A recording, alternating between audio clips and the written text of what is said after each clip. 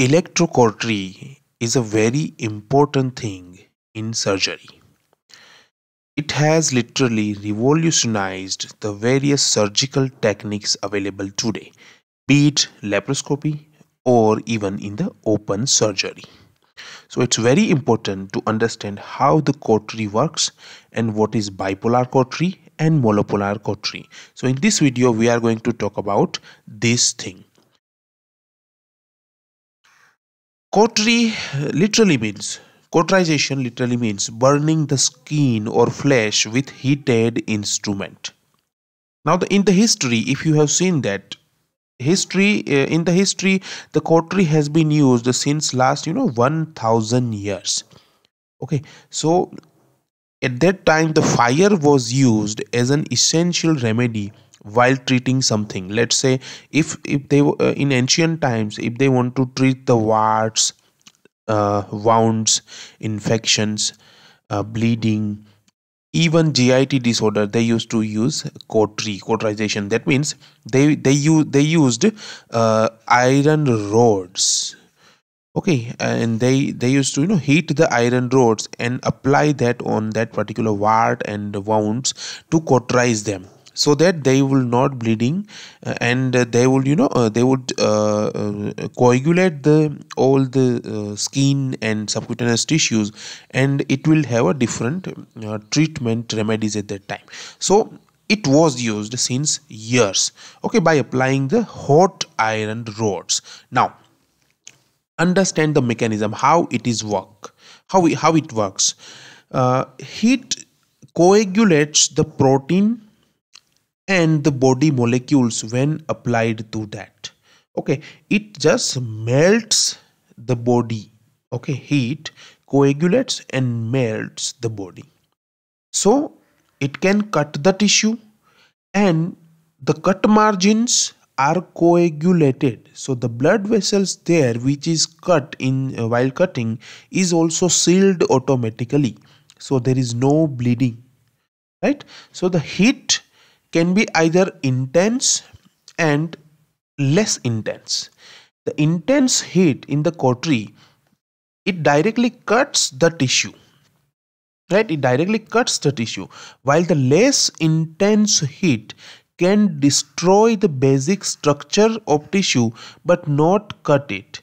So we can say it coagulates the tissue, and when the basic structures, molecular structures of the tissue is destroyed, then the blood vessels are sealed by them already automatically, so the bleeding will be stopped, right?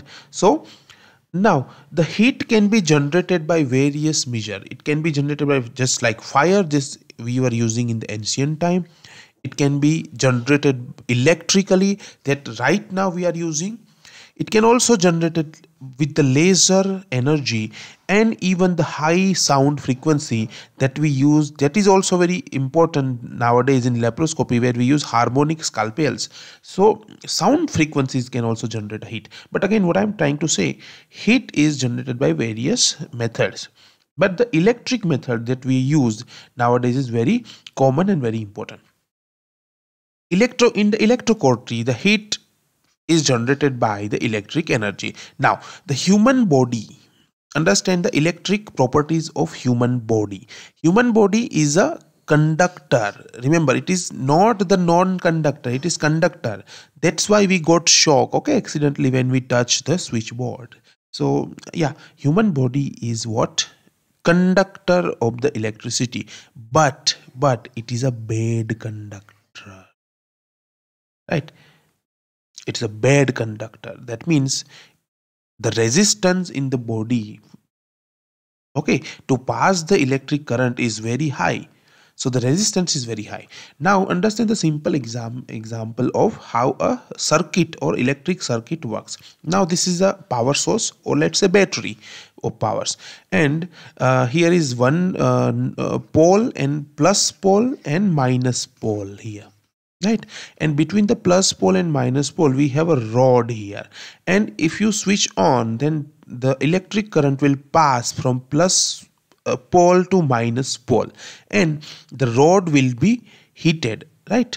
Now heat generated into the rod is directly proportional to the resistance of the material of the rod. Okay, so if we put a body tissue instead of the rod, that means the body has a very high resistance for heat, so it will generate enormous heat. Okay, so because of the body tissue is very resistant, so because of the resistance of the body, the heat is generated very enormous. Okay, so to have a cautery, the circuit is must. That means if you want to use the electric energy, then the electric circuit is must to be maintained. Okay, so the two poles must be connected to the body tissue. So if you want to generate a current, at that time the two pole in the current in the body, our human body, then you need to attach the two poles of the electricity at the one time. Okay, now electrosurgery is of two types, monopolar and bipolar. Both types completes the circuit, means in both of the types, both the poles are connected to the body tissue, but the way of connecting is different.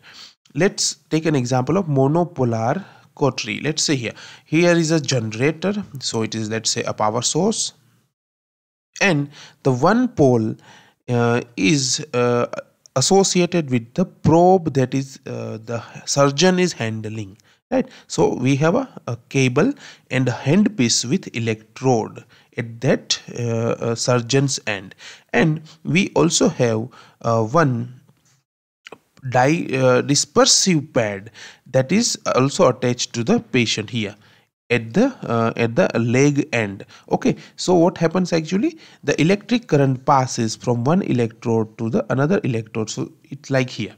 Okay, so from the electrode to the dispersive pad, and the pedal here is used as a switch. Okay, the surgeon can press the pedal whenever he wants to use the cautery. Now this is an example of probe of the monopolar cautery. So here is only one electrode, and this this pin is going to be fitted into the generator here, right? Here is the electro generator, and there is another electrode is associated with this pad, that is very conductor pad, which is kept in the contact with the patient in the lower limbs, right? So this is how an electric generator and monopolar cautery works. This is a pedal which uses as a switch, right? Now one thing I want to discuss about a principle is a lateral spread.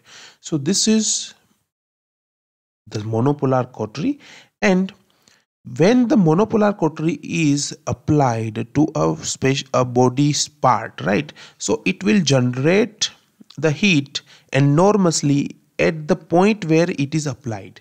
Okay, and the heat generated is spread nearby the pinpoint, but it is lesser one. Okay, it becomes lesser and lesser one. For example, if I say that I am applying this probe to this point, then at this particular point the heat will be enormous, but it will decrease as we go laterally. Okay, so this is called lateral spread. That means heat is also here. If you apply the probe at this point, that doesn't mean that heat will not come to this lateral point. It can come to that point, but it will be in less intensity. Now what about bipolar cautery? Bipolar cautery looks like this. As you can see here, the two probes, the two electrodes are in the same instrument. Okay, here is the monopolar cautery where the surgeon's probe have only one electrode, while in the bipolar cautery the surgeon's probe has two electrodes. Right? It does not have a dispersive pad. Bipolar cautery does not have a pad. Okay, so no dispersive pad. Both poles are in the cautery probe, so the current pass is between them only and not through the whole body. So the current will pass from here only. Okay,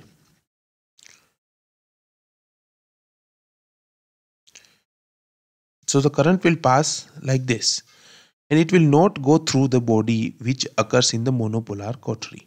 Right now, general principle in the coterie, there are generally two settings. Most of the time there are two settings. The first one is a cut and second one is a coagulation. In the cut settings, the energy applied will be very more. So in more intense heat will be generated on the smaller surface area, and it will just cut the tissue. And more energy will be applied, okay, and it will cut the tissue just like that. And second settings is coagulation, where less energy is applied, so it will not destroy the tissue, or it will not just destroy and cut the tissue, but it will just disrupt the basic tissue structure or proteins. So coagulation is used to get hemostasis, while the cut setting is used to do cutting. And it can be used with the same, both of the settings can be used with the same probe. And there are, most of the time there are switches on the probe where you can apply both of these settings whatever you want. Right, lateral spread, already I told you that lateral spread is when the coterie is intended to a specific point, but it spreads laterally and involves another unwanted tissues also. This is more common in monopolar coterie.